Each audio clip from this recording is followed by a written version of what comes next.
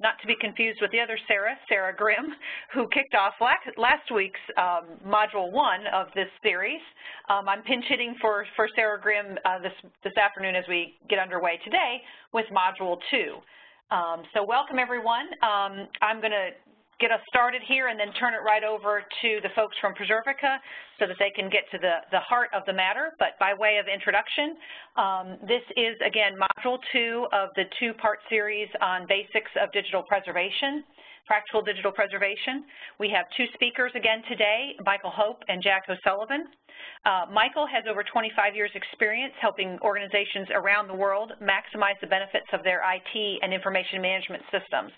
His recent focus as the marketing director for Preservica has been to raise the awareness of the importance of digital preservation, including devising and running education in partnership with leading industry bodies, such as the Archives and Records Association and the Information and Records Management Society. Both of those are in the UK, and then the American Records Managers Association, ARMA, and of course CoSA here in the United States. And joining him will be Jack O'Sullivan. Jack is the lead technical consultant for Preservica. He resides in Boston. He's been with Preservica since 2011, and he has worked as a developer on a number of digital preservation projects for many of Preservica's major customers, including the UK Parliamentary Archives, the HSBC Corporate Archives, and the National Library of Australia. He's been responsible for leading development on a number of Preservica workflows and features, including the migration of content within container formats, integration to Amazon's Glacier storage, and integration with ArchiveSpace. He's also worked closely with Family Search on a number of projects, including providing support to maintain their 50 terabytes a day ingest rate, and that's a pretty impressive ingest rate.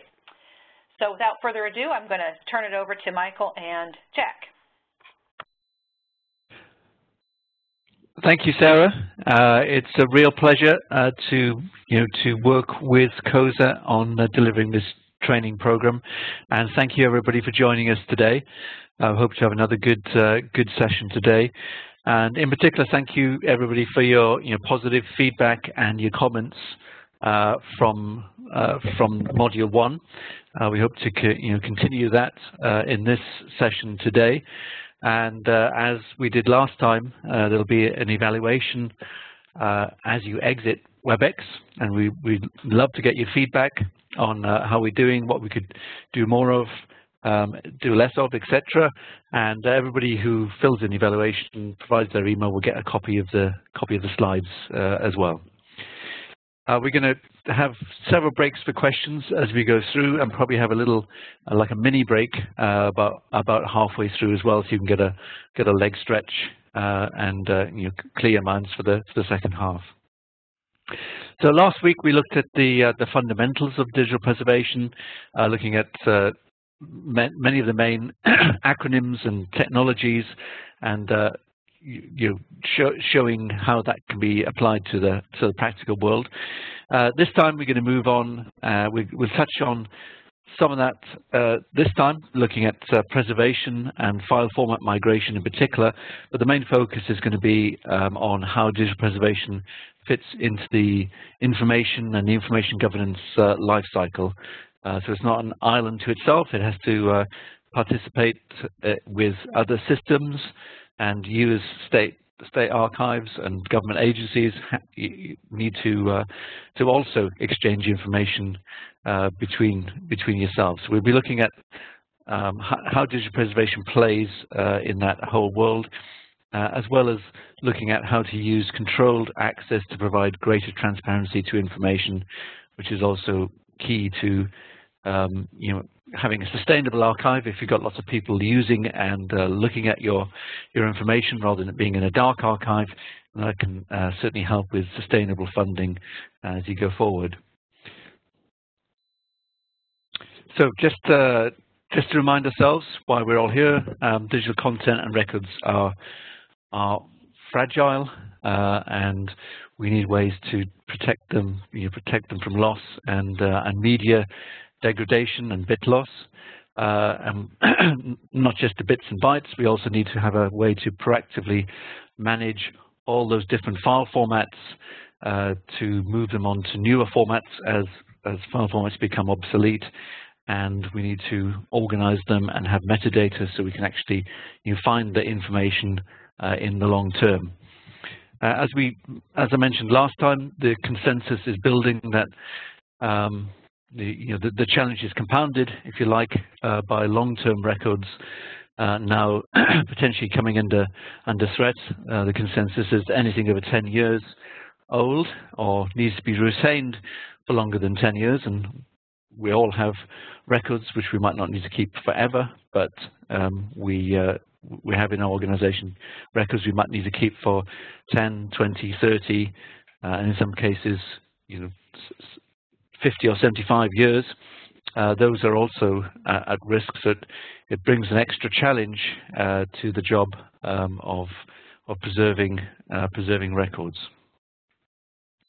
So here's just a few examples of some of those records. Health records, as I said, every organization, whether it's a state archive or a corporation, or even a lot of the cultural and memory institutions we work with, all have long-term records which they need to keep for compliance reasons or regulatory reasons, or for a legal defense.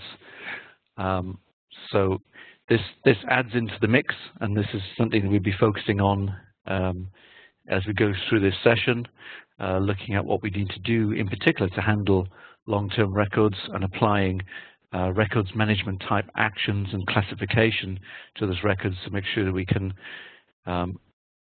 appraise them and also maybe delete them in the future if that's what the policy for that record requires. So Jack will look at that in a lot more detail. It also means we need to be able to get these records from somewhere. So typically content these days is held in some sort of enterprise content management or records management system, whether that's within your organization or it could be within agencies or other departments that you're dealing with. And this provides a bit level protection and allows content collaboration and is typically focused on short-term records. But we need to have ways and mechanisms to, as we've seen, protect those records over the long term and get them into the environment of a digital preservation system, so we can apply in file format migration to make sure that we can actually find this information that's usable and also trustworthy when we need it in the future. So that's really how digital preservation sits within the information governance or the information lifecycle, focused on long-term and permanent records. And Jack will explore the links between how we can link to content management systems, looking after short-term retention needs, or it could be email systems that you might want to link to if you want to be mandated to preserve emails and attachments over the long term as well. And finally, as I said, digital preservation doesn't sit in isolation on its own. It needs to communicate with other systems. We've already looked at or mentioned, content management systems like SharePoint, email systems like Outlook and Gmail, but also you might have cataloging systems which you're connecting to axial archive space. You might want to harvest websites. You might want to ingest content from systems like DSpace or Content DM, or you might want to connect with your other content management platforms. We'll look at ways of doing that and how digital preservation can fit within this whole landscape. And really the focus is to make it easy and automated for you as archivists and records managers to be able to get that content to the safety, that long-term and permanent content to the safety of a digital preservation system, where you can look after it and ensure that it's findable and usable in the long term. So that just sets a little bit of a scene for this module 2.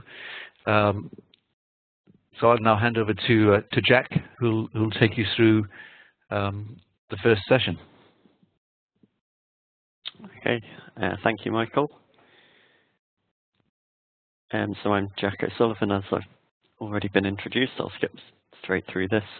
So just wanted to briefly recap what we looked at in Module 1 last week. So we were looking at the sort of fundamentals of why we need digital preservation and what is actually involved in that. So understanding the metadata that we need, the digital specific metadata such as fixity and the technical characterization that we're going to need.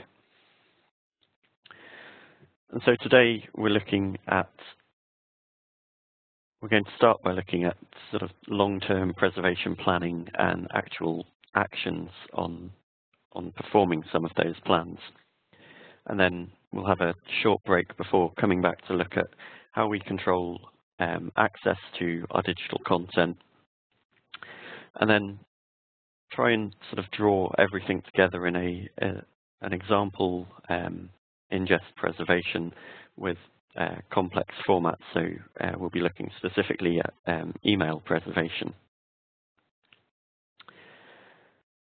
So in terms of what's important, again, hopefully we covered a lot of the sort of questions of authenticity and provenance as part of the first module last week.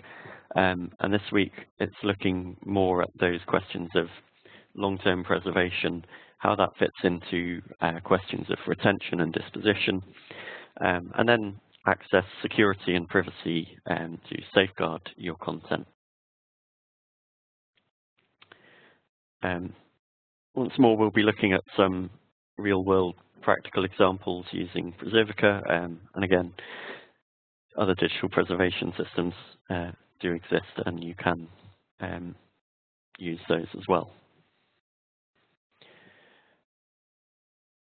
So we're going to look at how we plan and act to mitigate digital preservation issues as our initial topic today.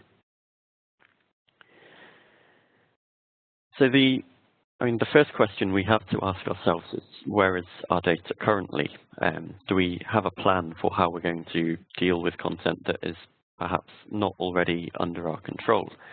And so Michael has already talked about the idea that digital information doesn't exist in a nice siloed repository. It exists currently and is managed currently in many different systems across an organization.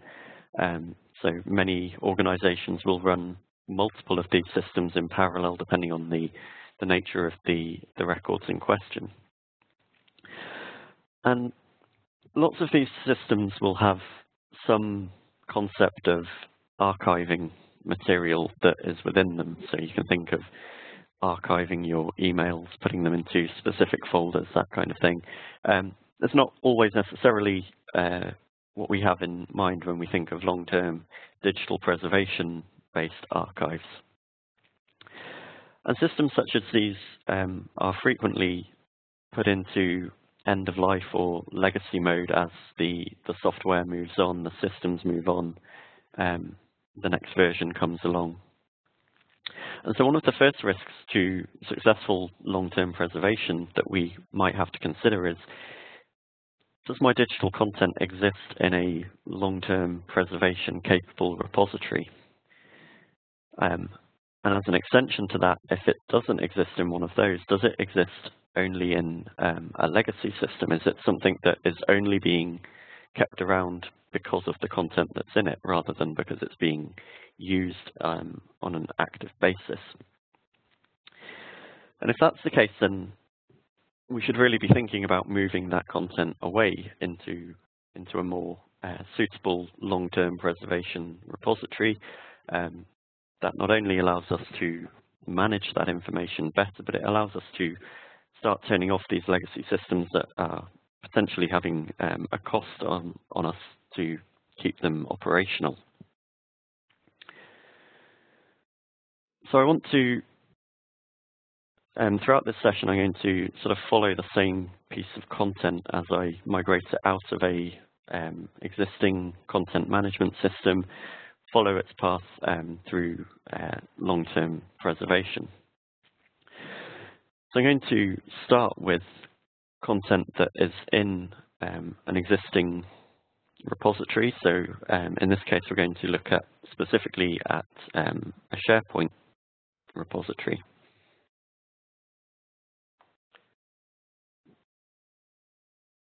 So hopefully now you're all seeing my SharePoint site. So this is an installation of SharePoint.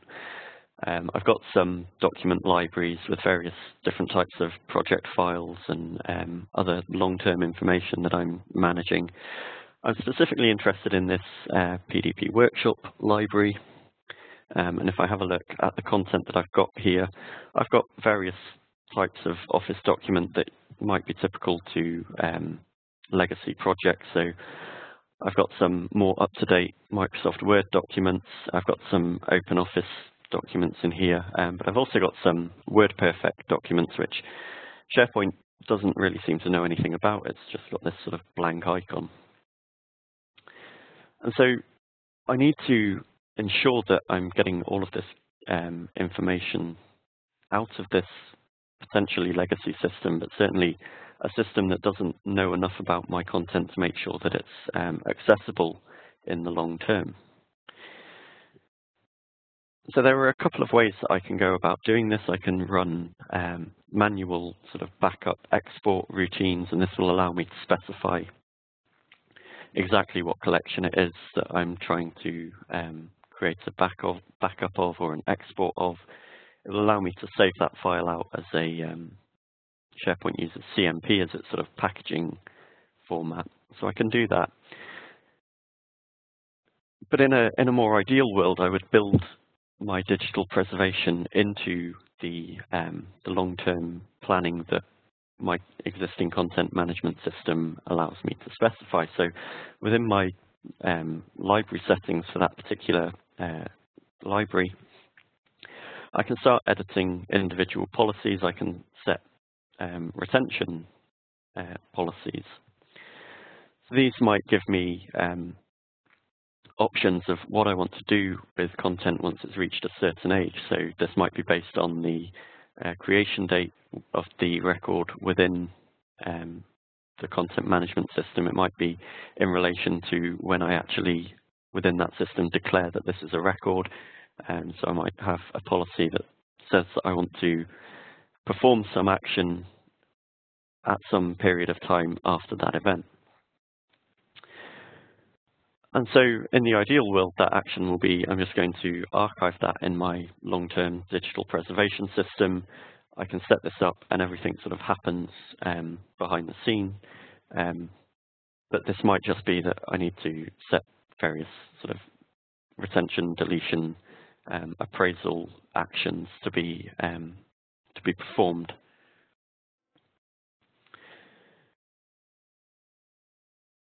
So in either case, what I'm going to end up with is content that's been exported from my content management system, and that will generally come in some packaged output. So it might just be the collection of files in a zip file.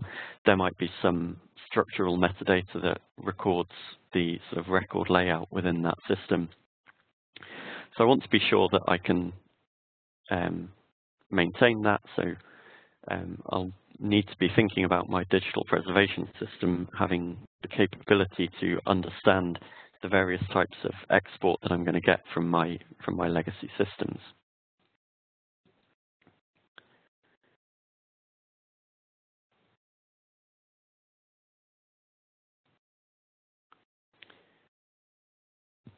So having exported content from a legacy system, I need to think about how that's going to be ingested and what my next set of risks that I'm going to be concerned with are. So the first thing we can start thinking about is this idea of what we call passive preservation. So this is really ensuring that we have secure storage of all of our digital objects. So this requires security and access control on the files. It requires some level of file integrity to be being performed, storage management systems that can actually perform this sort of file integrity checking, that can alert you to any problems with potentially sort of degrading disks or tapes, individual tapes in the library that might have a particular issue. It's about making sure that we are planning for media migration, so being able to move between different hardware systems, being able to move between different types of disk storage, making that selection on the basis of what is going to provide good long-term durability of our digital files. And crucially, it involves having disaster recovery plans in place and making sure that these plans are not only in place, but that we actually test them. So we need to make sure that we have good backups and that we're able to restore from those backups.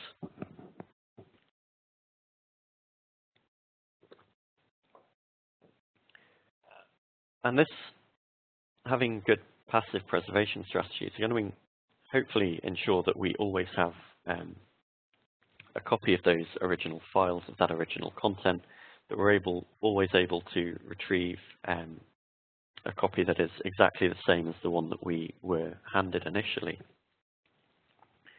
As we discussed in the first module, being able to retrieve that original file doesn't necessarily guarantee that we can actually access the information that's encoded in that file.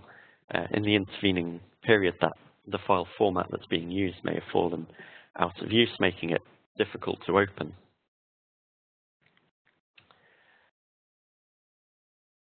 So just before I move on to considering how we deal with that problem, I'd like to point you in the direction of the CoSA Resource Center, which has lots of good resources around strategies for developing storage management plans, the sort of passive preservation level plans.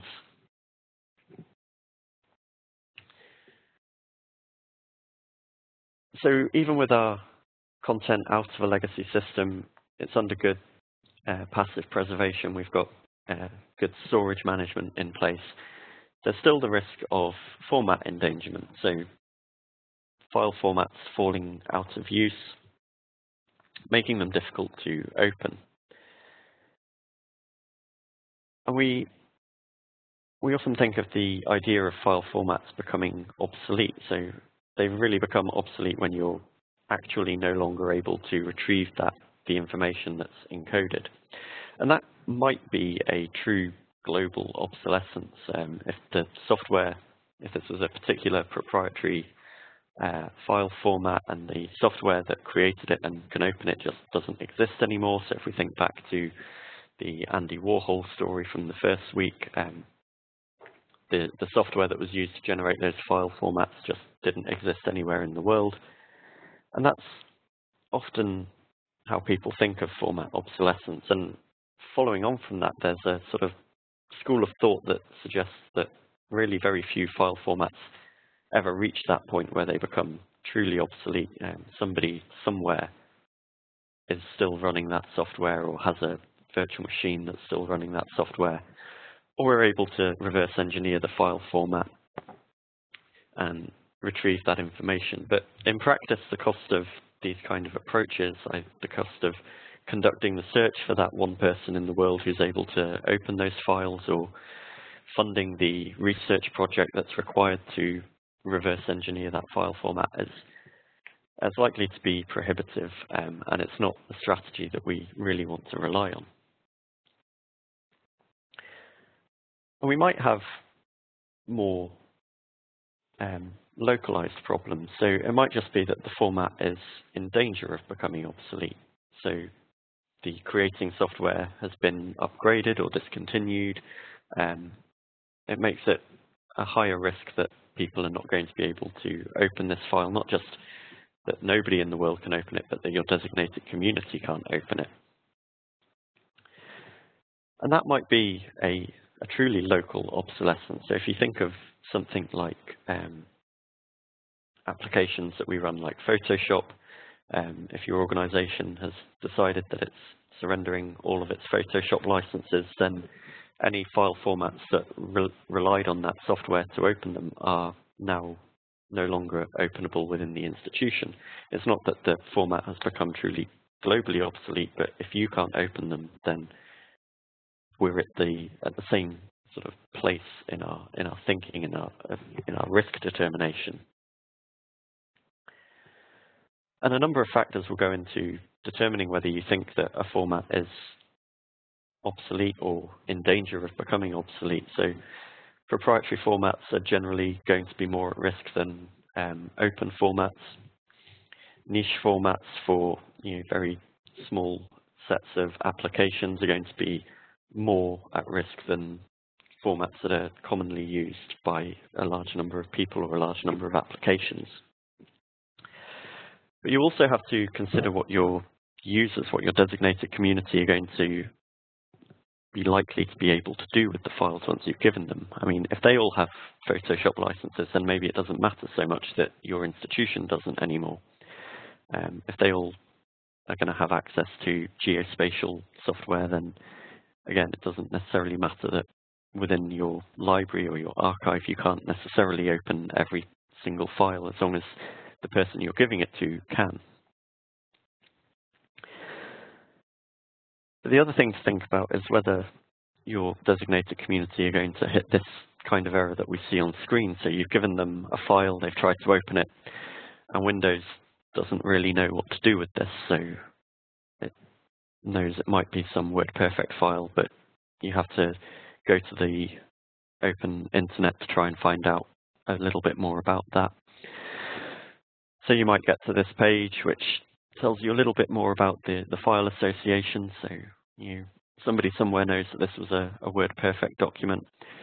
Is your user community going to be able to follow this information, be able to make a reasoned decision about which of these software packages they would want to install to be able to run this, to open this software, open this file?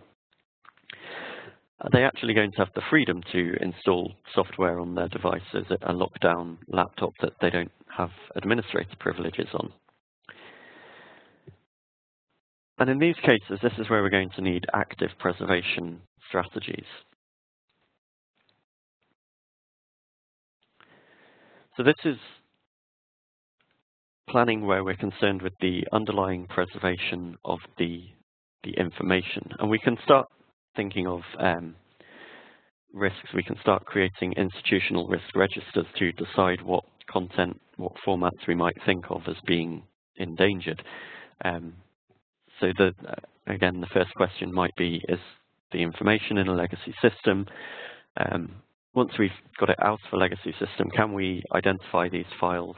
Are we able to validate these files? Do we have rendering software? Are we able to open these files? If that software exists, is it widespread in our designated community? And then we can start thinking of the more sort of abstract ideas of, well, is this a binary format, or is it something that you could potentially open in a text editor and make some sense of?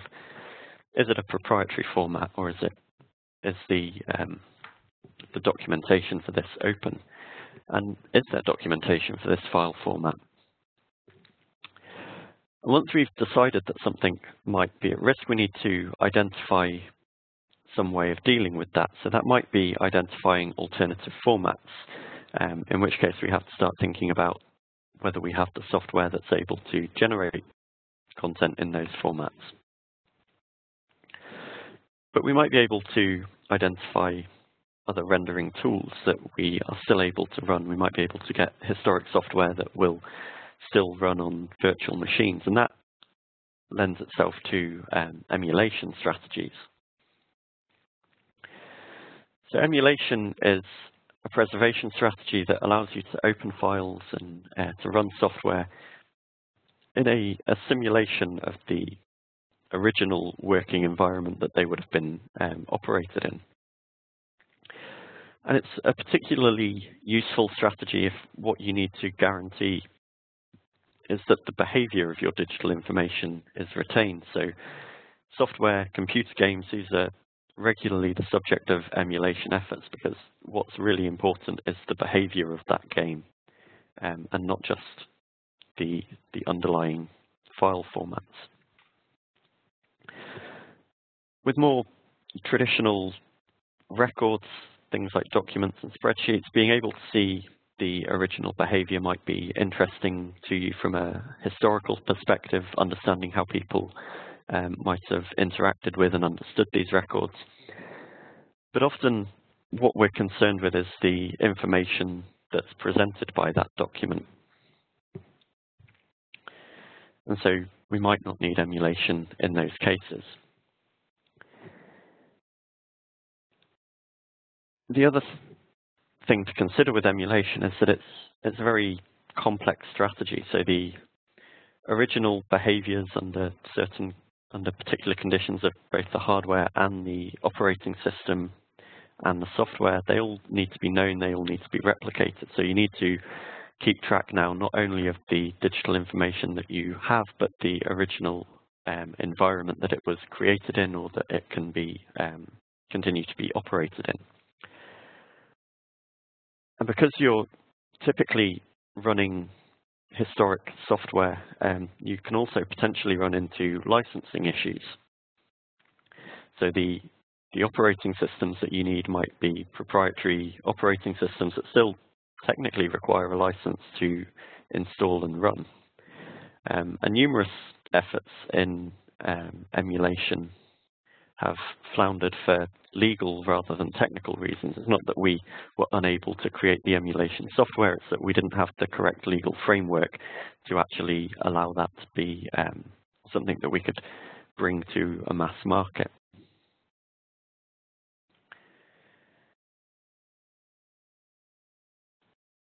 So if we think about the idea of identifying alternative file formats rather than trying to emulate the original behaviors, then we can think of this in two sort of strains of thought. So the idea of normalization and the idea of migration, and they're actually very similar things. So in normalization, you're creating the new copies of your digital content in a different format as part of the ingest into your system. So if you have a policy which says you only want to support a small number of well-known, well-documented file formats, normalization might be one way of ensuring that even though your content producers are creating many disparate formats, you can get it into a smaller subset of that for long-term control. And at the extreme end, it might just be that you are only interested in supporting that small number of formats. So either taking content that was natively created in that format, or taking content that can be currently migrated to these formats. And if you don't currently have a means of converting some of that information into one of your supported formats, then you have to decide whether that means you're just going to offer a sort of passive preservation support, making sure that the original file is held intact, or whether you're just not going to accept that information at all.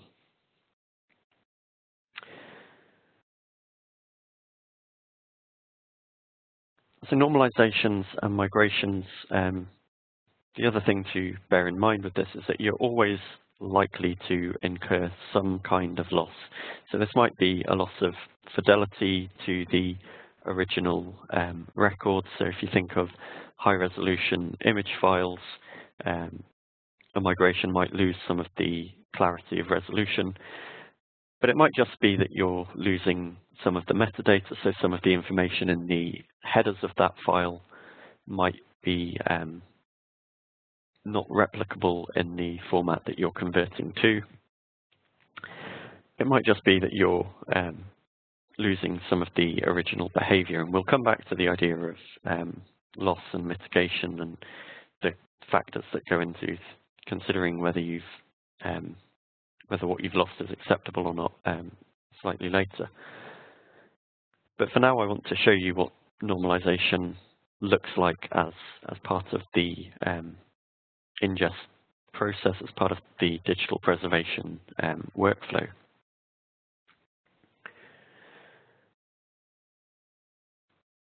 So for this, I'm going to switch back to looking at my desktop. So when we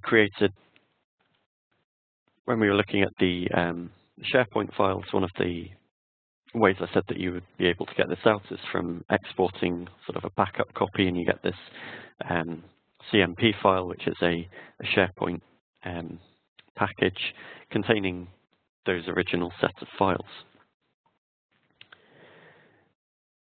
And what I'm going to do is upload these into Preservica. So I'm going to select that content using the upload wizard that we saw last week. So if I find my correct desktop folder, so this is showing me the packages that Preservica knows something about and is able to deal with. So I can select my PDP workshop one. I'm going to be able to select my destination collection, so where this content is going to go within Preservica. And if I hit next, then that's going to start the process of uploading it. So if we move back into the Preservica system, and I can show you the this normalization workflow that I've got set up. So it's designed to ingest this content and perform some normalization of various legacy Office formats. So this is going to be taking things like the WordPerfect documents that SharePoint didn't really know anything about, and generating more portable copies of these.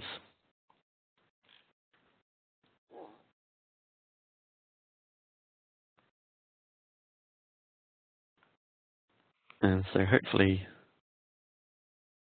this workflow is going to start in just a few moments. What we're going to see is that the ingest starts off as the same as the ingest that we saw in last week's session. So we're going to run through the same set of quality assurance checks, virus checking, integrity checking, checking that our metadata is correct, processing the SharePoint package so that the structure is going to be replicated from my SharePoint system into my Preservica system. And it's only after we've ingested that content in its original format that we're going to start concerning ourselves with the normalization process.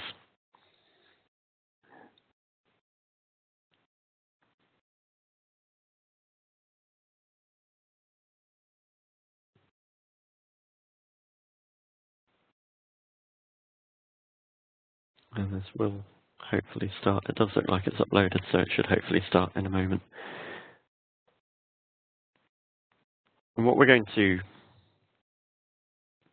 find is that the migration policies that I set up in that workflow, that set of pathways that will get performed, we're going to be analyzing our incoming package, looking for file formats that are part of that migration policy. So we said migrating away from things like WordPerfect. We're going to analyze the package to see if we have any of those files and actually perform that format migration as part of the later stages of the ingest. And then hopefully ingest that new content.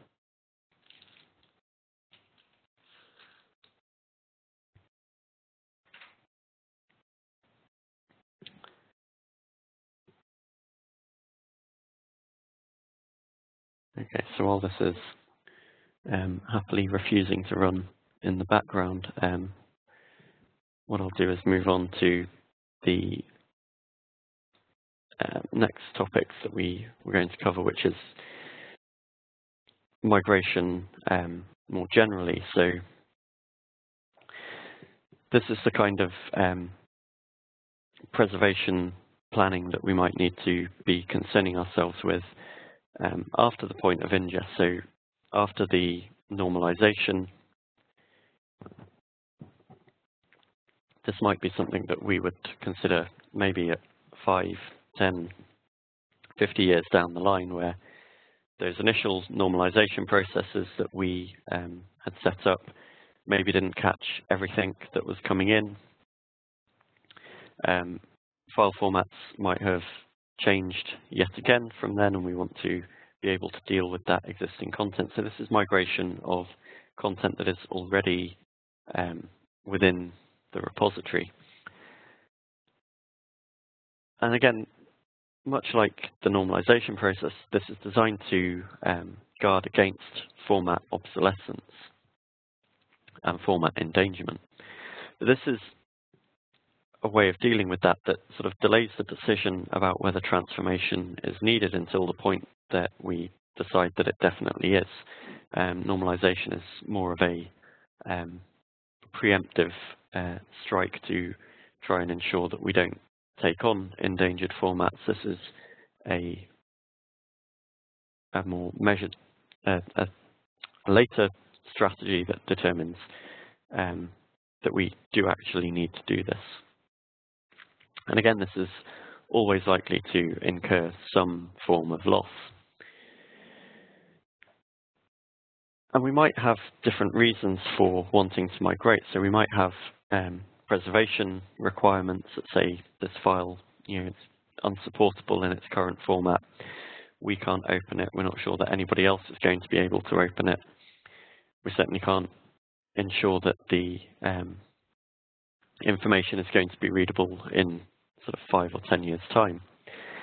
But it might be a presentation migration that we're interested in. So in this case, we might be perfectly happy supporting the format as a long-term archiving format. So if you think of things like high-resolution TIFFs, JPEG 2000s, these are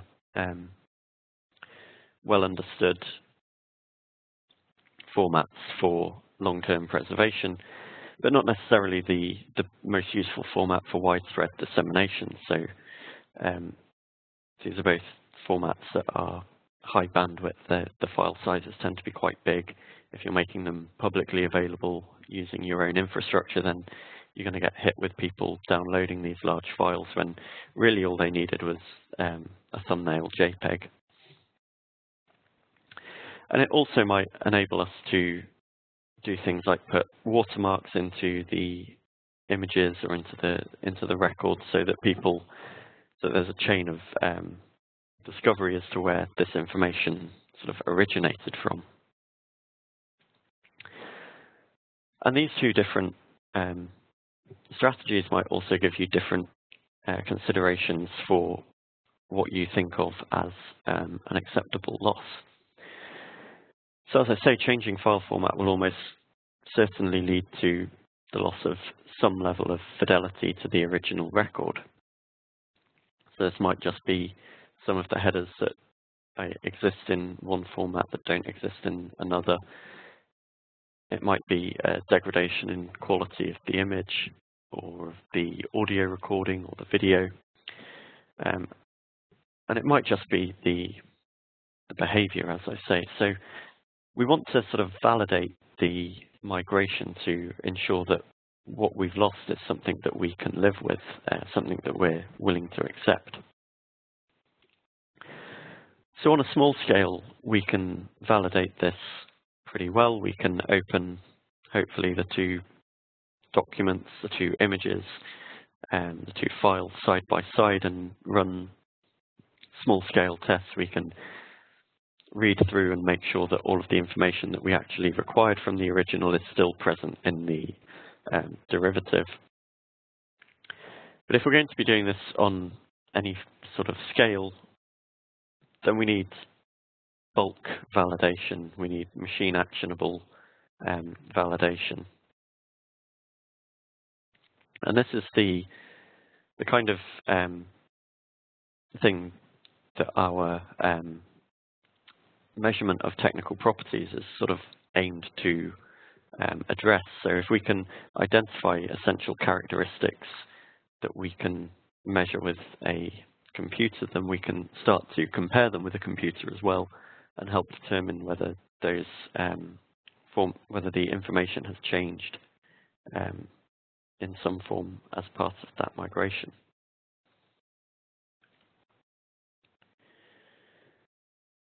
So we might have some form of acceptable loss of fidelity. So these two images here are representing the same basic information. And one of these was based on a high resolution TIFF file that was getting on for 50 megabytes large, and the other one came from a much lower resolution JPEG, which is only a tenth of that size. And so going from a 50 megabyte file to a 5 megabyte file, clearly we've lost something in that transformation. But the question that we need to ask ourselves is, does it matter? Can we actually tell the difference? So part of what we need to decide is what the actual information content of this image is. So in some sense, it's actually just the words on this page. It's a photograph of, or a scan of a text document. So in some sense, as long as we can still read the text, then we haven't lost any of the core information. But even if we take that a bit further and say, slightly more holistically, we're interested in being able to see the sort of the exact layout, the fact that there was this ribbon running through the original text document.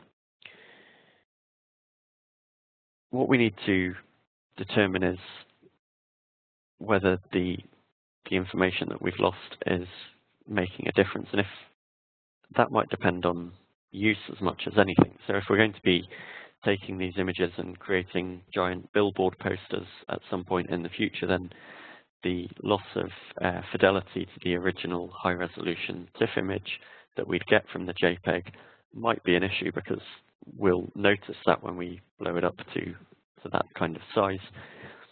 But if we think that we're only ever going to be presenting it in this kind of format where we're not really able to tell as humans that there's a difference between these two images, then we can accept that as sort of acceptable. So that future use might also include worrying about sort of future format shifting. So if you think of video files that were recorded onto film, and so we might have had an initial digitization program that created digital stills from those films. And we might have done that at a high enough resolution that it was a good enough quality for DVD or for high definition television, basically for the screens that we had at the time.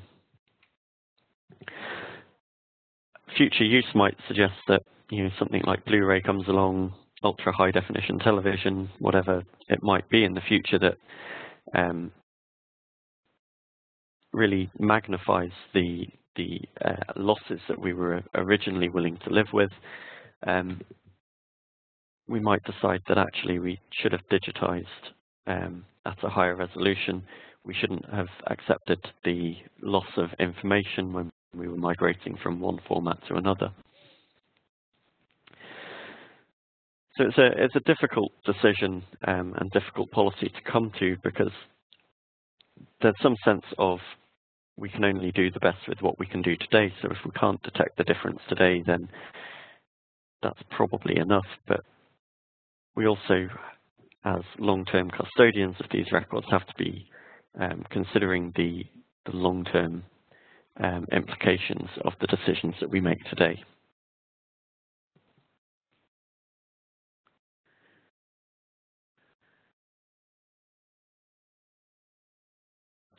So I'm going to go through a demonstration of how migration within a system works. So I'm going to switch back to my demo mode.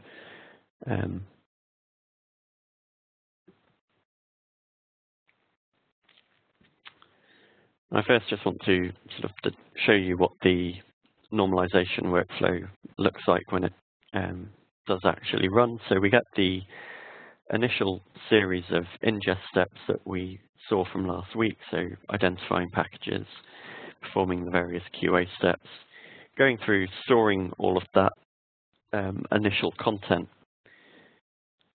And then the normalization policy takes care of the second half of this workflow, which identifies where we have formats at risk, performs some various planning steps to make sure that we have the correct tools installed to perform the migration that we want to do, actually performing the migration, and then storing those migrated files as a new version, a new representation of that information.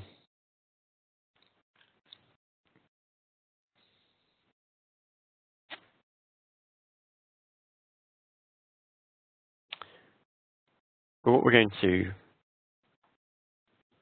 and what we end up with in the system is a document library that looks very much the same as the SharePoint library, and we can see we've got two manifestations of this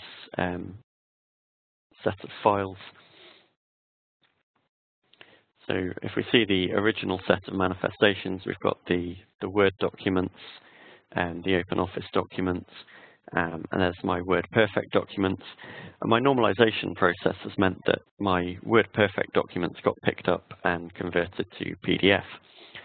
And so this is a set of files that I'm still comfortable that I can download and open. But as I say, 5 years, 10 years into the future, I might be starting to worry about things like Microsoft Word documents. Will I still be able to open those? And so I can run active preservation workflows from within the system as well. So I go to my preservation menu and start my workflow. So the first thing I'm going to be doing is setting up this plan. So I might want to give it a new plan name. I might just want to give it a description of what I'm actually doing. So this migration pathway role, again, is sort of questioning why I want to perform this. Am I looking to create new preservation or new presentation copies? For this case, I'm going to create new preservation copies. And I want to do this in production mode so that I get those new files coming in directly. I don't just want to test this. So I can specify a number of file formats that I think might be at risk. So in this case, what I'm interested in looking for is those Microsoft Word files. So I might be interested in the sort of latest Microsoft Word docx format. So I might want to also deal with earlier versions of Microsoft Word documents. But also I had an OpenOffice document in there, so I probably want that in the same format as well.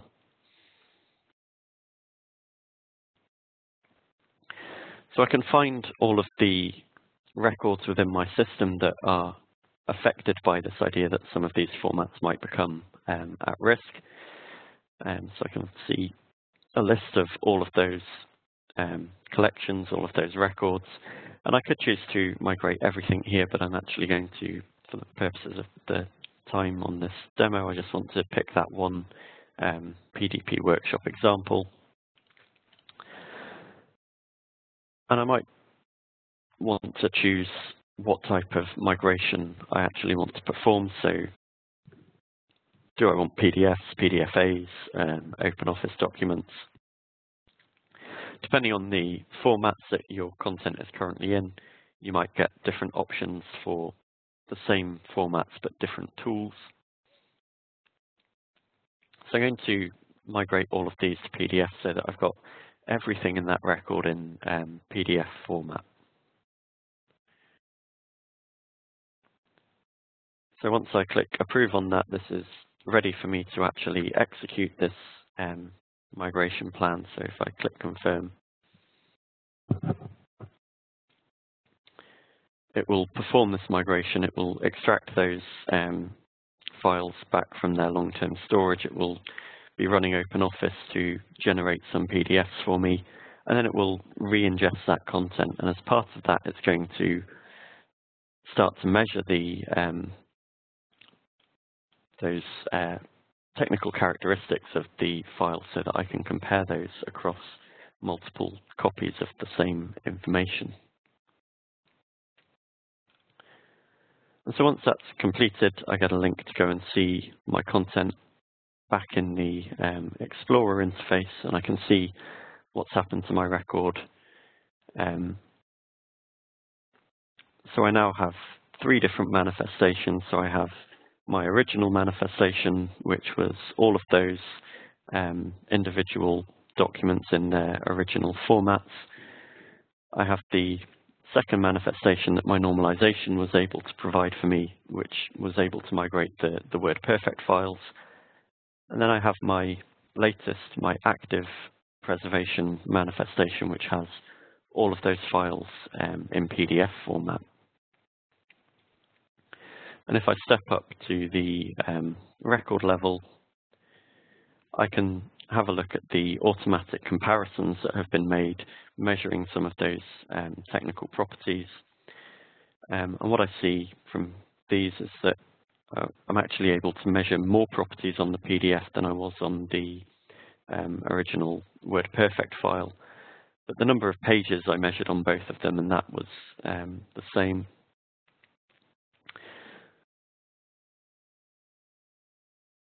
And so I can get a sort of sense of what properties might have changed, what information I might have lost as part of these migrations. And what I'll probably want to do is go back and have a look at these manually later to determine whether I want this policy to apply to everything in my archive.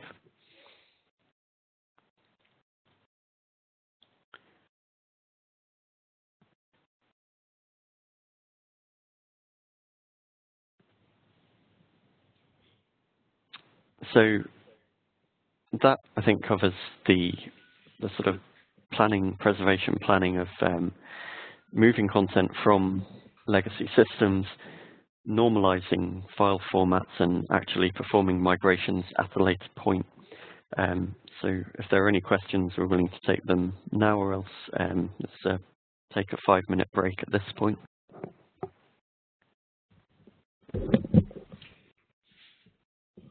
Yeah, if you've got any questions, then we can take those now. And just use the Q&A. Get your questions in.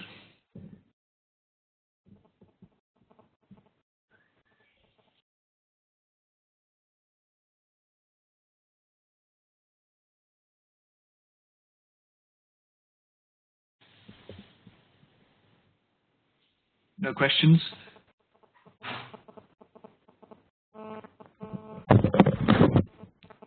No questions. What we'll do then is take a short 5-minute break, so you can stretch your legs, and we'll reconvene again at about well, let's say 5 past the hour.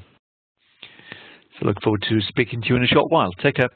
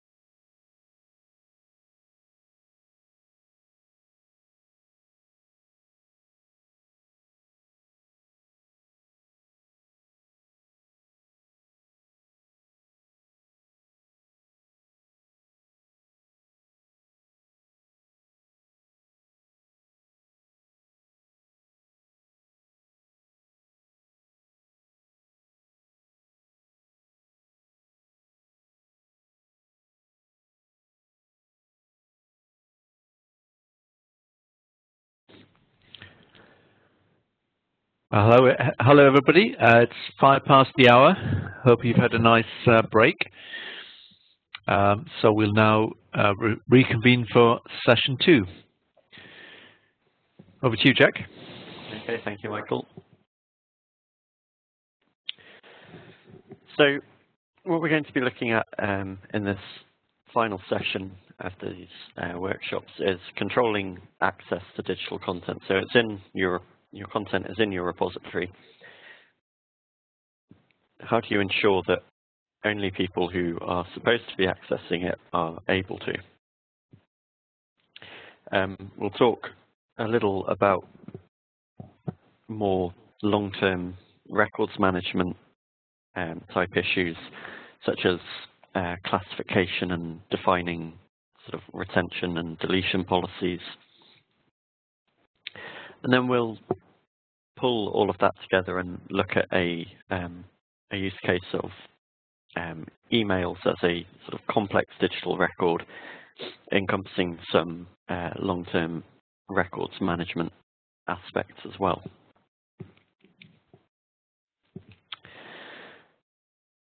So OAIS specifies that access is going to be an important part of our digital repository. And it talks in terms of providing access to information packages to satisfy a particular user request. So this means giving somebody all of the content they require, but also all of the metadata that they're going to need to be able to make sense of that content. OAIS doesn't require us to provide the original content. It merely needs us to provide the information. So it might be that one of our later manifestations is the more appropriate format in which to create this dissemination package. And so this generating dissemination packages is a sort of formal requirement and something that you might have to perform as a sort of as an archivist, as a collection manager. This is very much the sort of back office access to your content. And so we're going to have a look at how to actually export content from Preservica. So if I sign back into my Preservica system.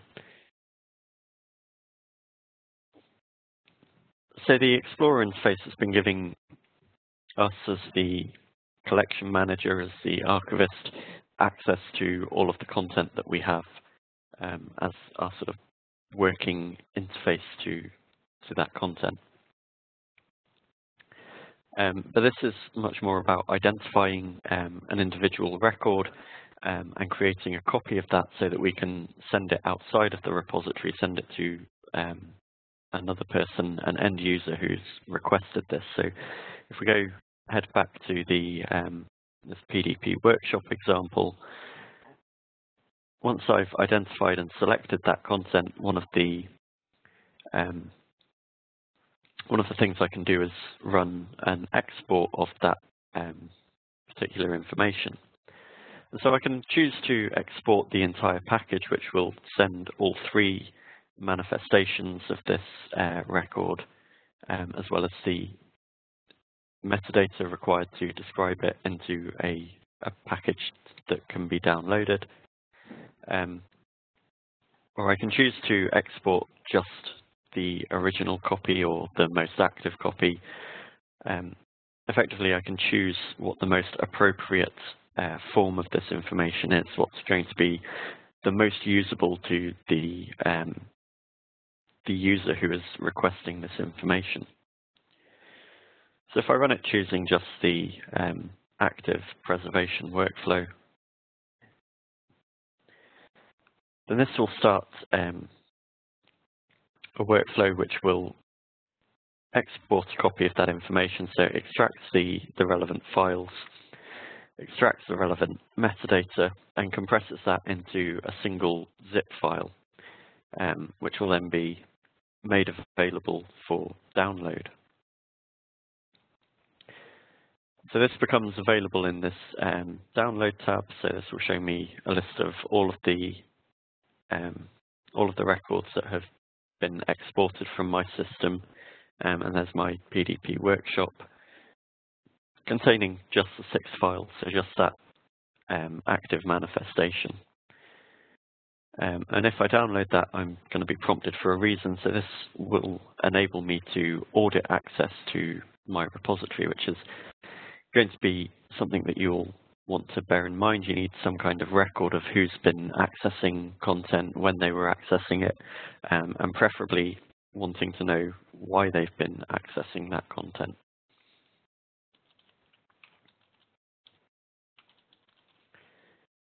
So that now becomes part of the audit trail for that piece of content. At some point in the future, I can determine that all of the actions that have been taken on this include exporting it for these various reasons and downloading it for these various reasons.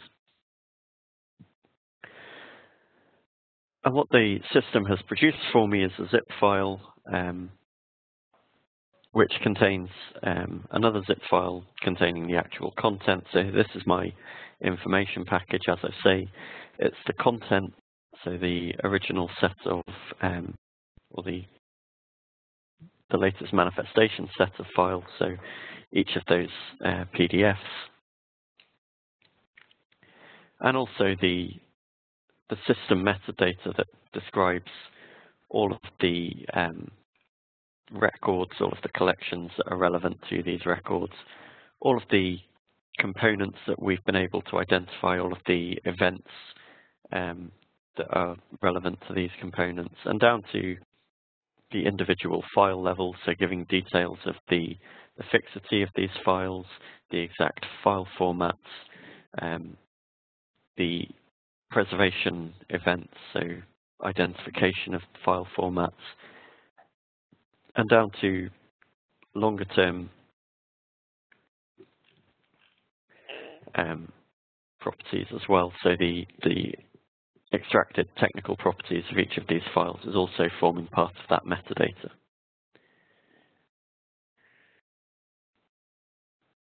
So hopefully what we've done is created an information package that's similar to, in structure, to the one that was sent to us by the content submitter in the original case. We've got all of the relevant metadata that will enable this content to be usable for some designated community, which is really the key to access in the OAIS reference model.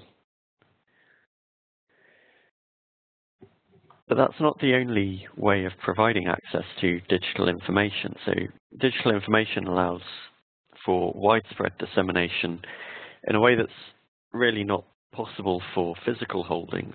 So the export DIP workflow is very much an analog of the way that we have typically provided access to physical holdings. It requires somebody to go and find the information and bring that out to present to somebody.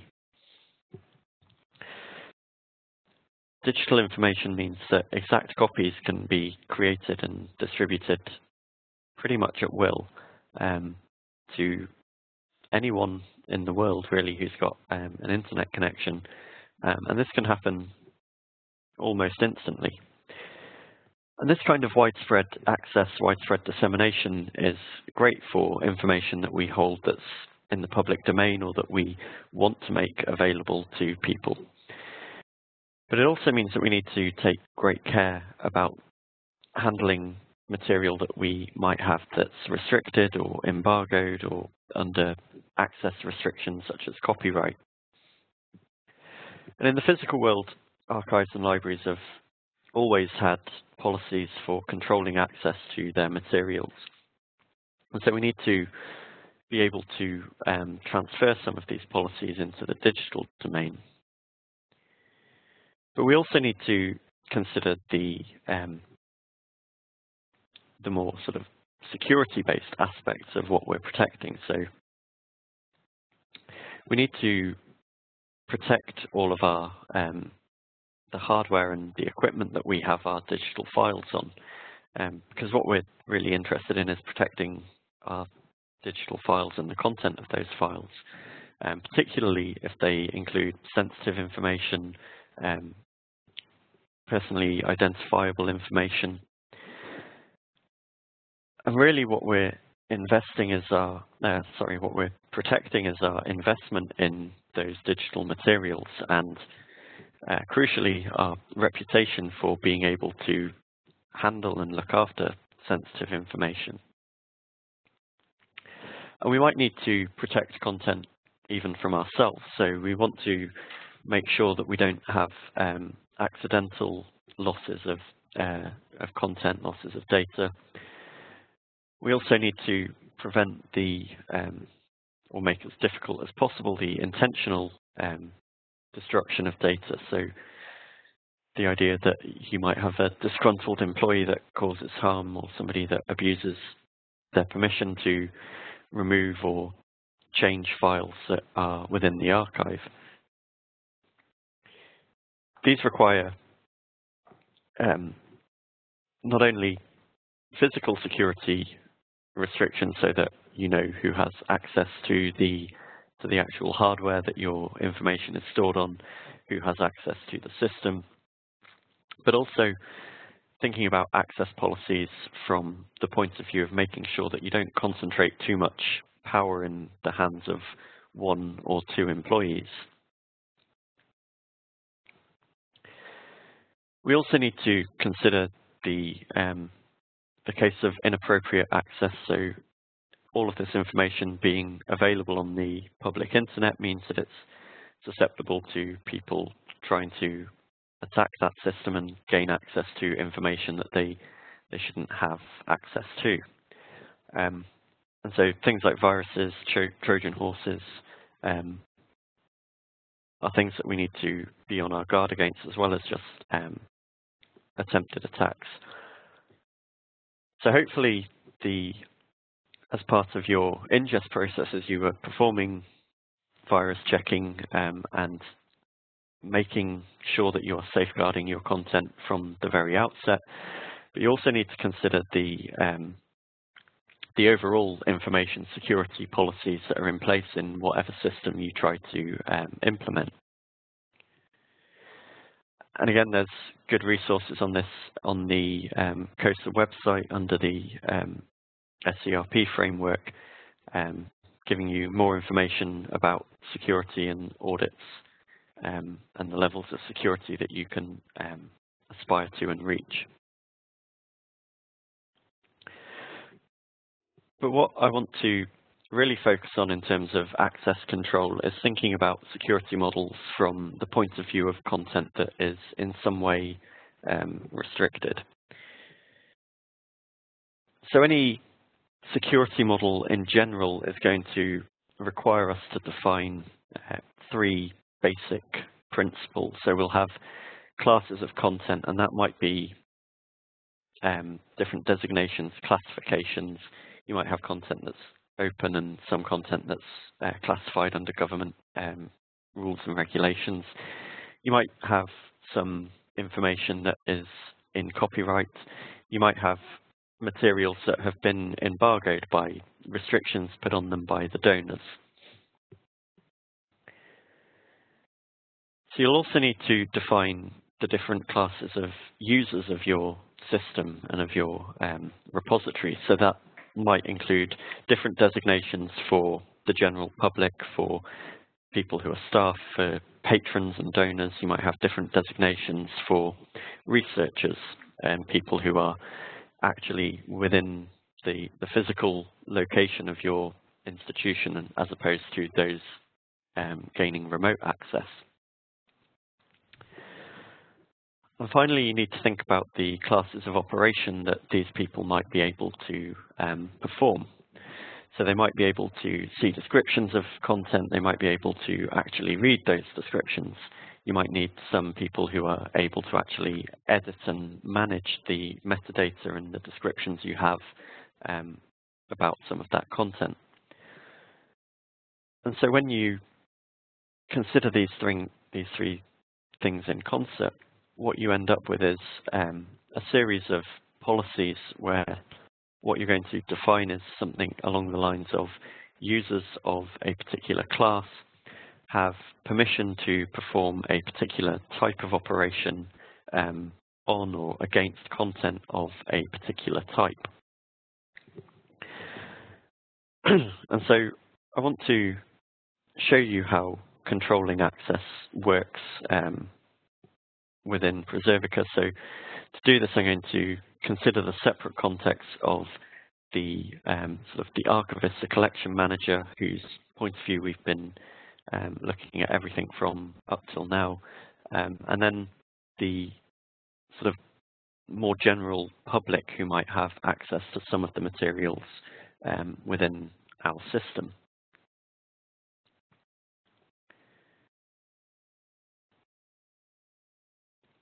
So if I switch back to my presentation mode,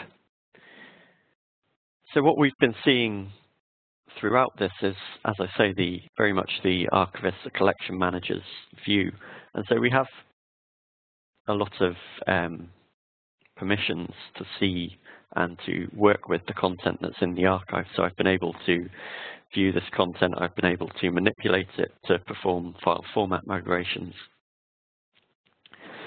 But what we also have is a more public-facing portal to all of this archival content, so a sort of end-user access, where we make our open collections available for browsing, for reading, and for downloading.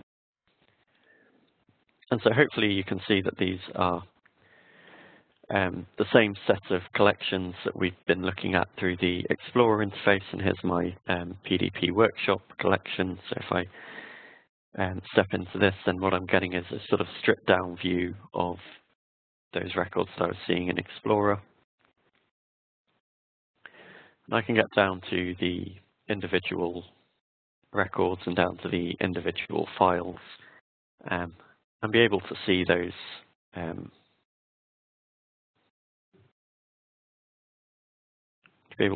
files, see the previews, see the content, and potentially to download them. So this is because of the way that my security settings have been configured within Preservica. So I have, if we move back, I can show you the security grid.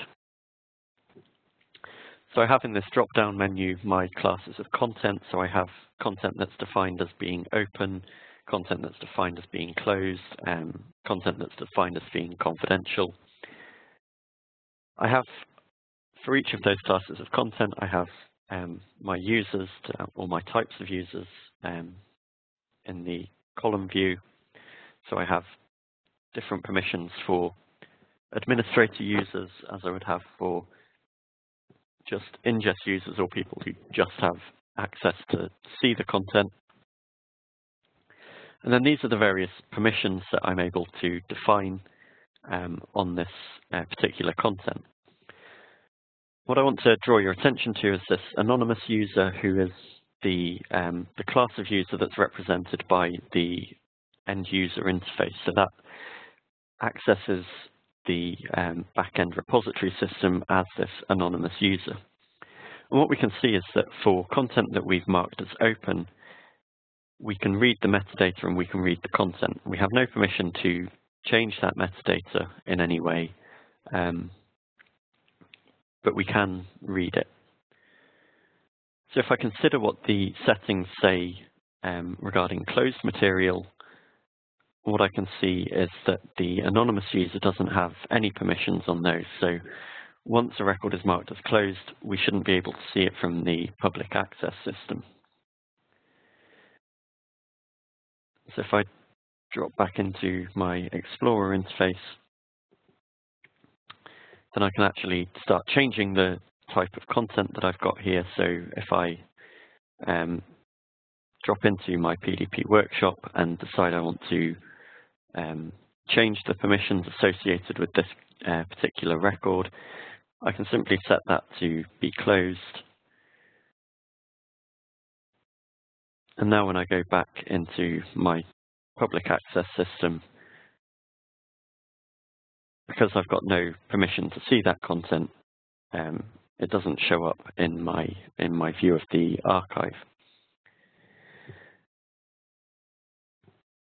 And so these are the kind of access policies that we need to be thinking about and implementing to make sure that we grant appropriate access to people who need that content, but also forbid people who don't need access or who shouldn't have access to that content from having that access.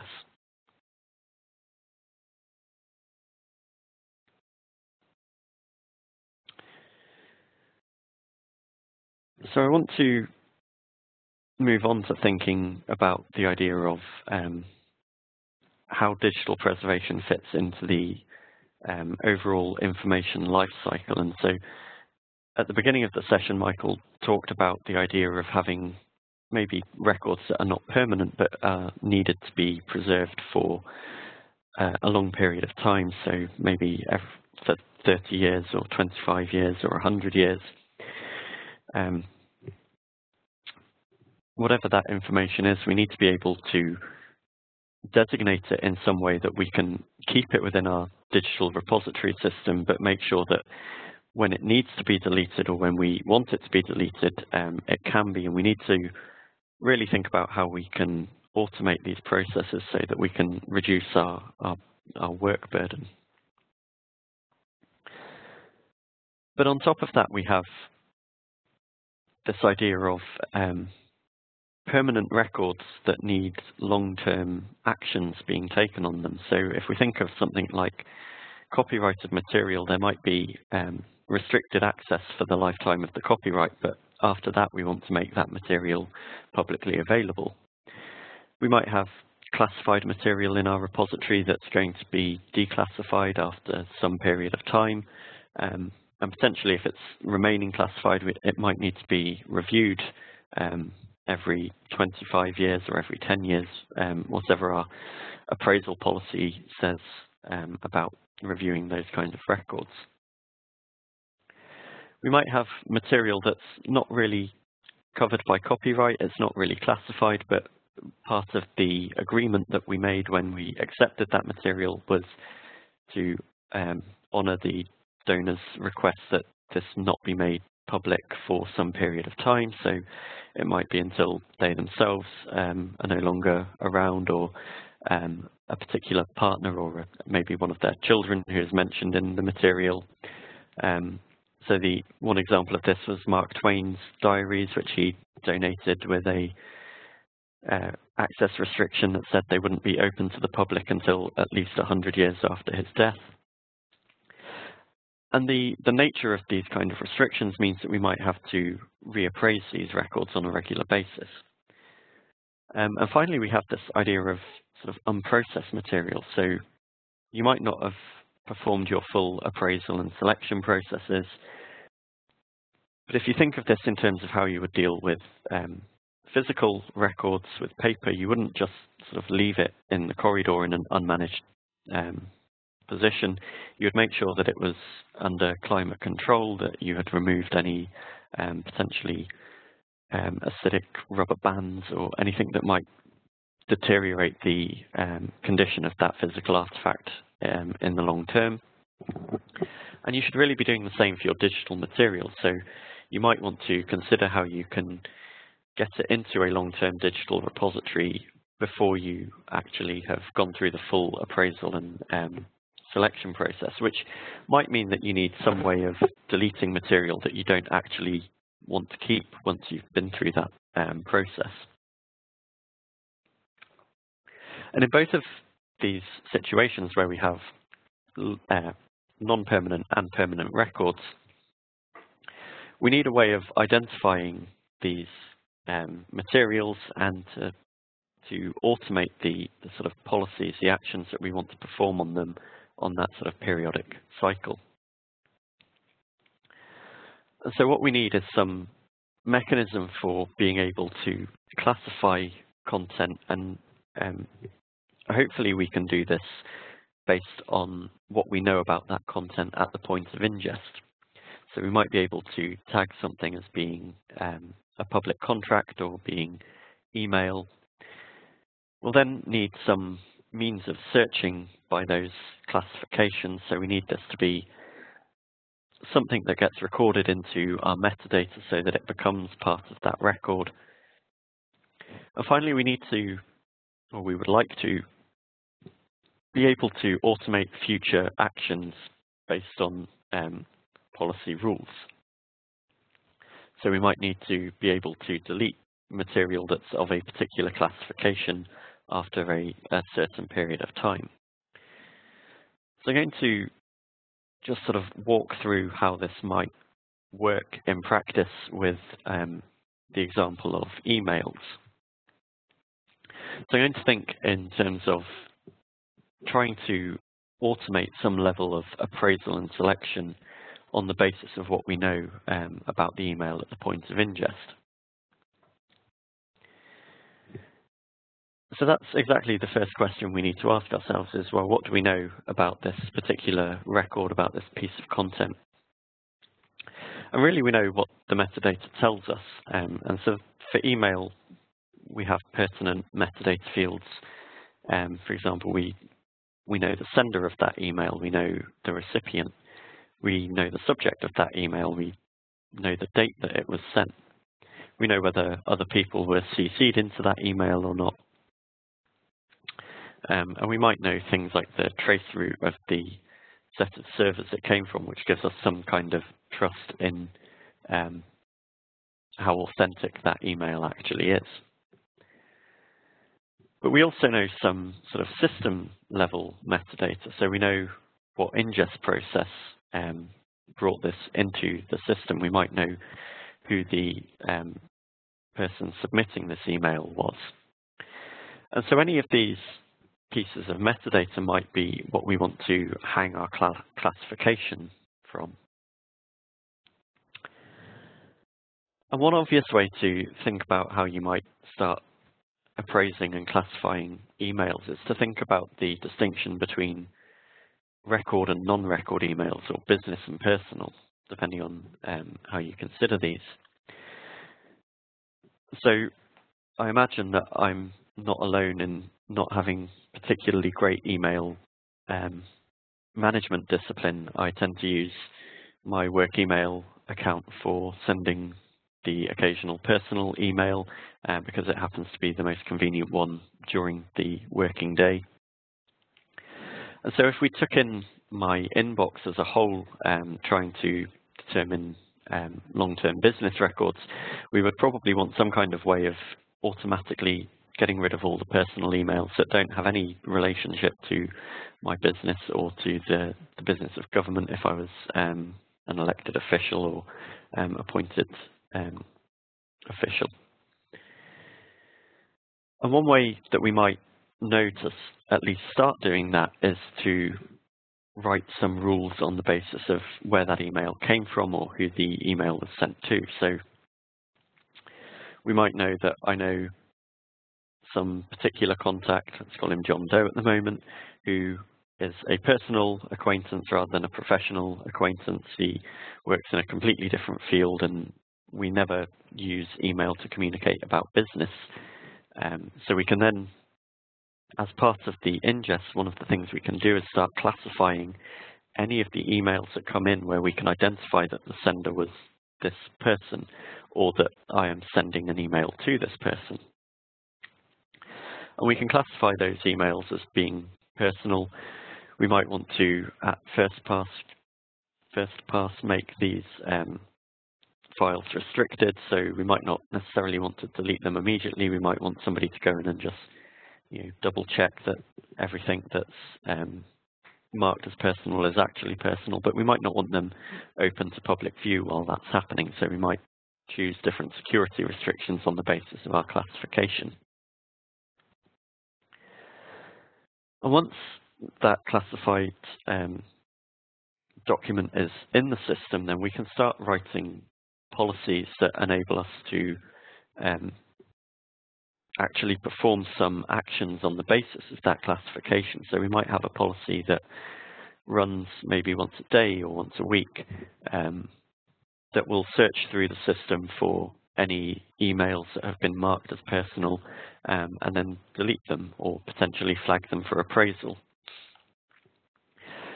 And we might think about doing this for other types of material. So you can, I've walked through this example specifically relating to email, but we might have enough metadata with an incoming record to know that it's in copyright.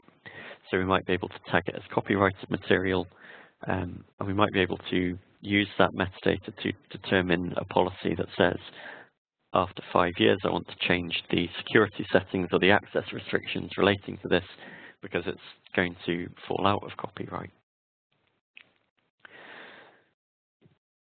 And once we have these tools, we can also use them for the management of non-permanent records. So we've seen the idea that we can use this automated policy to appraise and delete emails on the basis of their classification. We might be doing that on the basis of a retention period. The basic underlying principle is the same. It's being able to write a rule or a policy that works on the basis of some classification and is able to perform some action in the system because of that.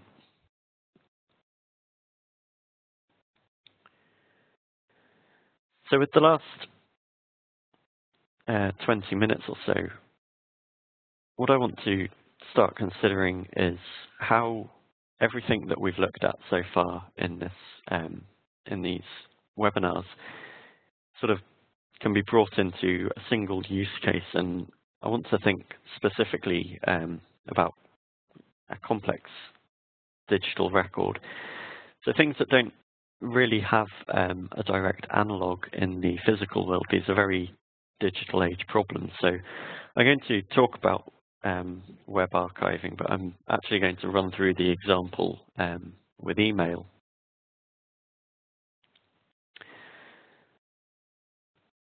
So we need web archiving, we need preservation of our websites because the World Wide Web is increasingly where we are storing or where we are recording our collective memories. So we've always, as collection managers, as archivists, as librarians, we've always been charged with the preservation of sort of collective memory, whether that's things that were carved into stone that we've got to look after, whether that's printing words on paper, images, sound recordings. Increasingly, this is happening on the web, and if we are unable to preserve those resources, then we're going to lose some of that sort of collective memory, some of that cultural heritage.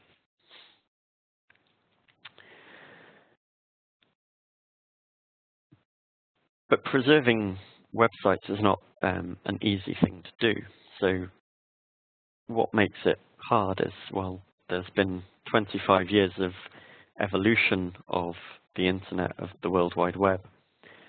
And speaking to people who are archivists and collection managers, 25 years probably doesn't sound like a very long time, but in technological terms, it's practically an eternity. So if you think about 25 years after the invention of the printing press, the basic apparatus, the outputs that were generated haven't really changed in that time. But that same time frame on the internet over the web means that what we see today is almost completely unrecognizable from the markup text that Tim Berners-Lee imagined 25 years ago. And each new generation of technology, each new generation of web pages has introduced hurdles that make preservation that little bit more difficult. So even if you think back to the earliest web pages, they introduced this concept of links between documents, where it's now no longer enough to look after one file or one set of files. We have to make sure that all of those links continue to work to get the full context of that record.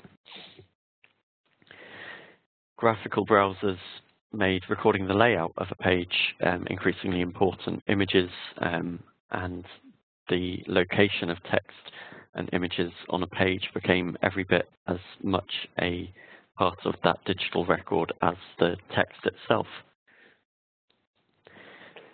Sites like Amazon have shifted the way we as users interact with web pages, so navigation increasingly being search-driven, and because of that, it's dependent on some kind of back-end process. So the idea of simple web pages has kind of fallen by the wayside. Lots of web content now is dynamically generated views from data that's stored in some back-end database.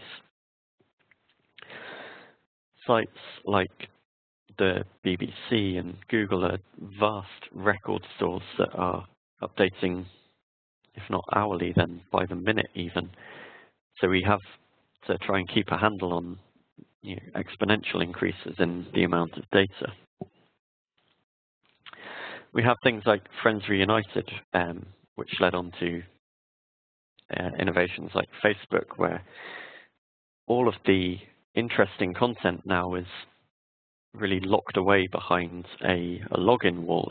It's personalized views of that data that are specific to you as an individual. So how do you preserve that level of user-driven behavior?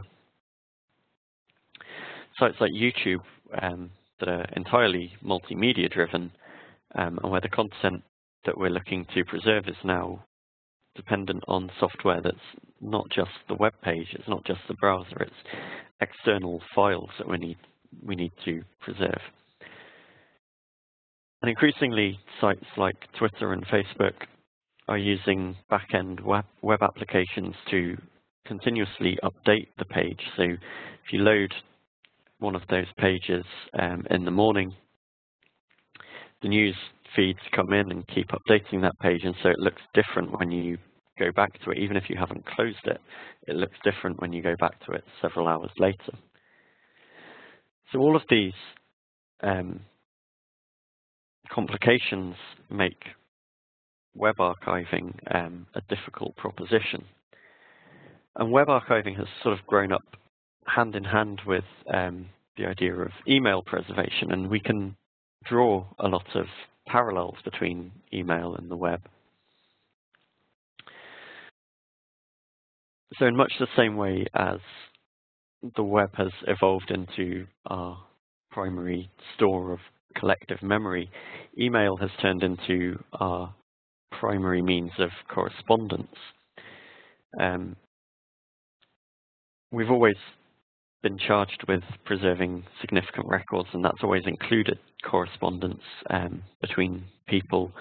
These are records of decisions that are being made, of thought processes that are being hashed out. And increasingly, that correspondence is entirely in electronic format, and often even where a formal letter is still drafted on specially headed notepaper, this is being emailed as an attachment electronically rather than printed and sent through the regular mail. And unless we are taking specific steps to ensure that all of those relevant emails are going to be correctly filed and recorded, and especially covered by retention and disposition policies, then we're at risk of losing all of this valuable content. And again, it's a complex record in much the same way that websites are complex, and what makes email so hard is a number of things. So there's a single internet message format, which is how emails are sent across a network, and that itself is well defined. But once that message gets sent and it needs to be stored somewhere, there's again a whole alphabet soup of file types that exist to encode that message, and they all do it in a slightly different way. So you have things like MSG files, EML files. Some of these are open, some of them are proprietary. Just being able to cope with all of the different email formats is a challenge in itself. But then you have all of the different systems for reading these different file types. So and for actually performing the communication of email. So systems like Gmail, like Hotmail, like Outlook, like Lotus Notes, all of these do slightly different things. They read the information in slightly different ways. They give you slightly different views and behavior. So things like categorization, prioritization are not necessarily standard and harmonized across all of these different systems. And emails tend not to exist as individual messages. So we understand emails in terms of inboxes and mail folders. We have structure to our email correspondent, and that whole structure is often exportable as a single package. But these packages are, again, there's several of them: mbox formats from Gmail, PSTs from Outlook. And all of these are, again, complications that we have to deal with when it comes to preserving email. But they're also complex digital documents, so they allow for complex formatting. They allow for HTML markup and embedding of images into the email and links to web pages and documents. And these all form part of the context and potentially the behavior and functionality of emails.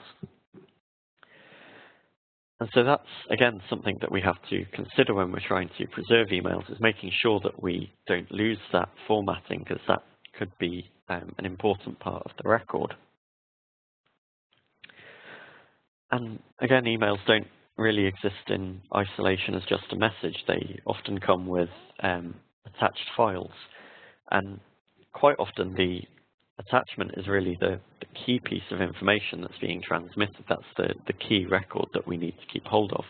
And the email itself, the .eml file, the message that's being sent, is little more than a packing slip that just says, I'm attaching these documents. So when it comes to email preservation, we have this full range of issues that we have to worry about for preservation. We've got multiple file formats, multiple complex package formats, all potentially subject to format endangerment. We have complex formatting and encoding of information that we need to ensure is preserved in the long term. And of course, that's on top of the digital preservation challenge that's posed by the attachments, which are arbitrary files, potentially in any format. And this is in itself just talking about the sort of technical difficulties of dealing with email. From a policy point of view, from a legislative point of view, we have as I say, the intermingling of record and non-record items, often in the same package, in the same container. And sometimes we don't have hard and fast rules as to what constitutes a record and what doesn't. So there's a whole series of policy decisions that need to be made that complicate the idea of email preservation.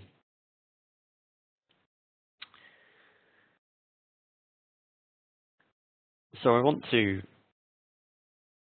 sort of step through the idea of this complex case of email and show you how a digital preservation system can help you to at least start getting these issues under control, bringing all of that content into a managed system that will enable you to make long-term preservation decisions that will enable that content to continue to be useful.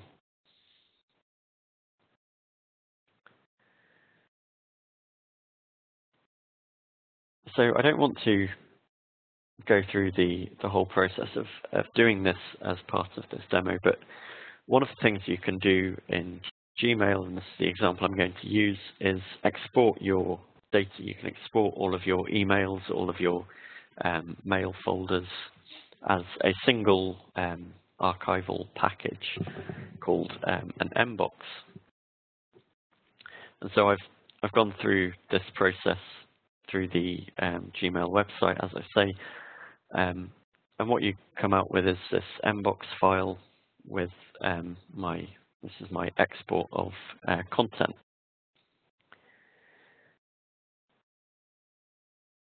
So I'm going to use my upload wizard once more to upload this content into Preservica. So I'm going to choose my data. If I don't scroll past the folder too quickly. Again, this is a package format that I don't really need to do anything else with. I can just send it to my repository. I can choose where it's going to go, so I'm going to put it in my workshop folder. And this is a Gmail account that I mostly try to use for work, but as I say, I don't have great email discipline, and there are often personal emails that sort of sneak their way in. So what I've done in Preservica is set up a classification policy that has a list of email addresses that I know are going to be personal emails. And so it's going to search through all of those emails and apply those classification policies.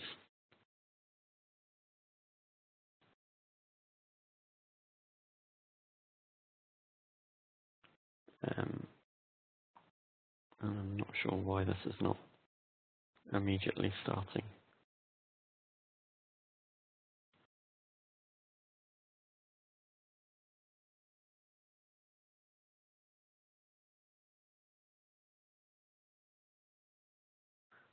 There we go. So this is going to identify that mbox package, hopefully.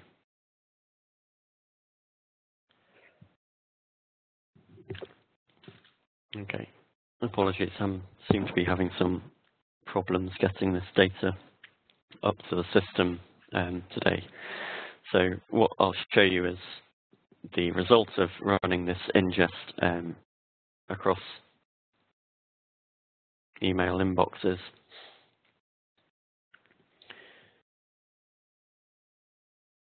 So what I've sent up in this particular case is my mbox, and so this is an export from Gmail in much the same way.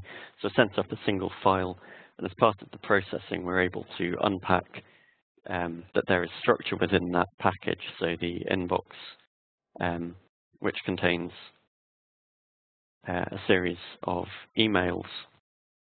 I have a separate record for each individual email message,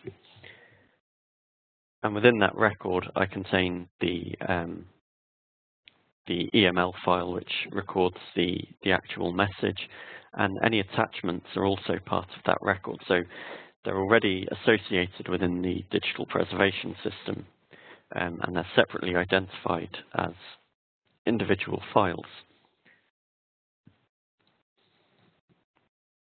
And so because I'm going to need to work with these emails, I need some way to actually display them and read them, so I can make them available. I can provide access to these emails.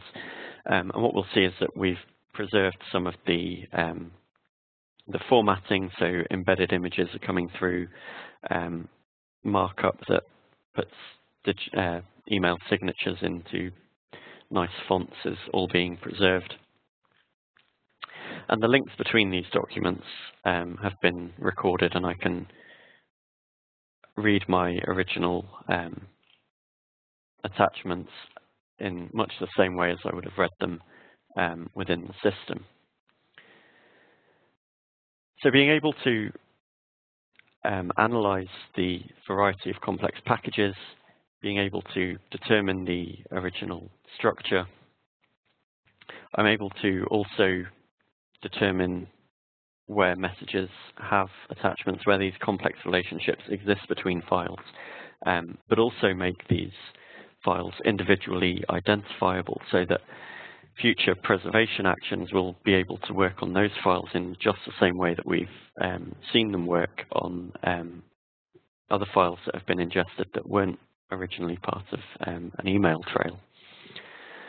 And where relationships between messages need to be preserved, so we know that emails are often conversational threads, we can record those as well. So we can start to manage the complexity of emails in order to ensure that as we take care of them in the long term, as we plan for their migration to other forms, we know what all of the key relationships, what all of the key information that we're actually trying to preserve is. And that's the first step in making sure that we have a good long-term strategy to protect this content.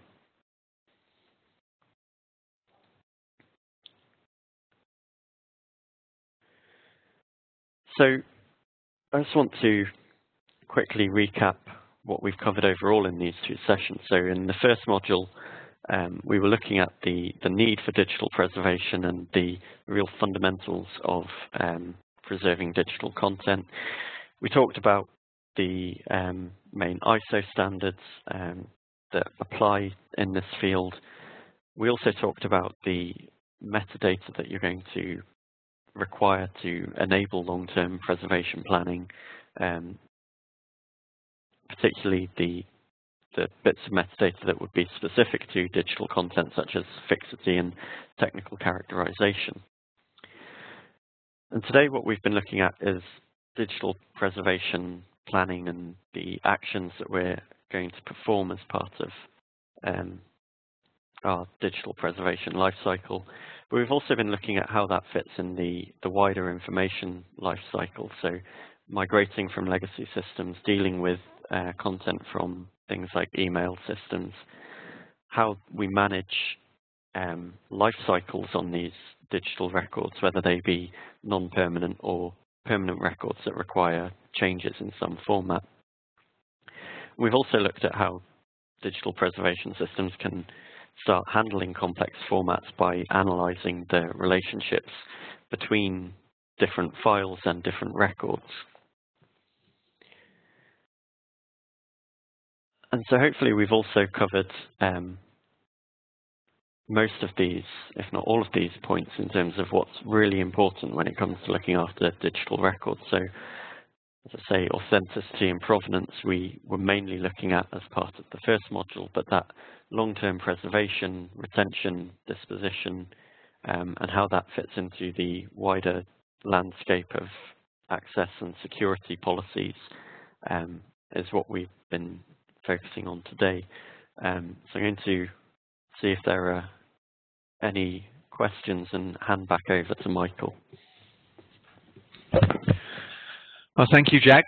Fantastic overview of some of the challenges of how digital preservation fits into the overall information lifecycle, and particularly how we can handle more complex file formats. And so I'm going to open the floor for questions. So you can use the Q&A or the chat box to enter your questions. If you want to ask any questions at this stage.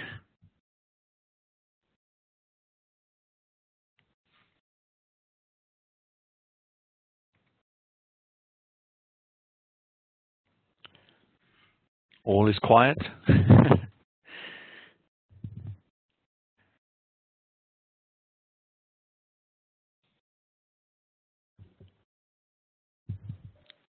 So there's one on the Q&A, Michael. A question on how you'd handle compressed PDF files.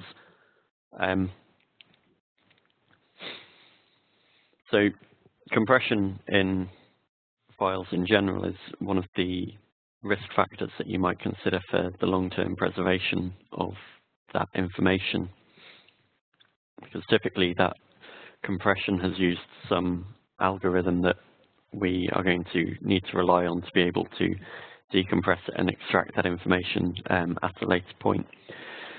So that would probably build into your decision about what's at risk and whether you might want to consider normalizing these compressed PDF files to maybe uncompressed PDFs or a more plain text format like PDF-A, which would give you a lower risk for your long-term preservation, and ensure that you're using tools that are still around and available to extract and render that information to make sure that you've got a copy that you are confident can be handled in the long term. Okay, thank you, Jack. Any more questions?